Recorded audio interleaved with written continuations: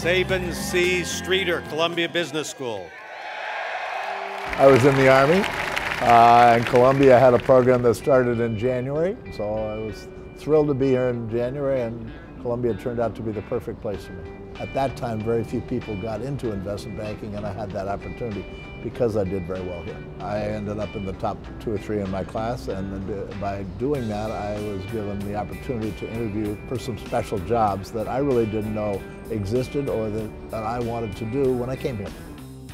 It turns out the Streeter family has a serious connection, legacy connection to Columbia. We actually have 5 degrees, and we're very proud of all of that. Shortly after I graduated, I ended up coming here and doing some teaching.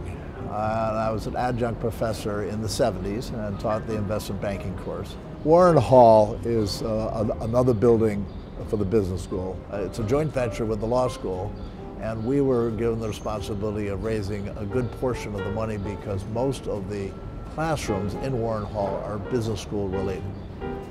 Well, I feel very good about the time I spent as an executive in residence here at Columbia, and my main responsibilities here have been to mentor students. I've mentored 3,500 or so students over the last 20 years. 4 years ago, one of the students decided to try to create quality childcare and has been able to do that. It hasn't been easy. She had to raise over $400,000.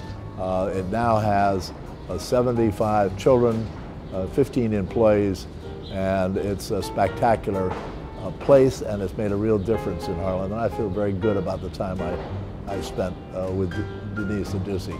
This is a day that's all about the graduates and what you've earned. My real hope is that as jobs change, that Columbia is at the forefront of young people who are making a difference in the world. I never dreamed I'd get an award for this, so it was very nice. It's something I'll always remember, and I appreciate it.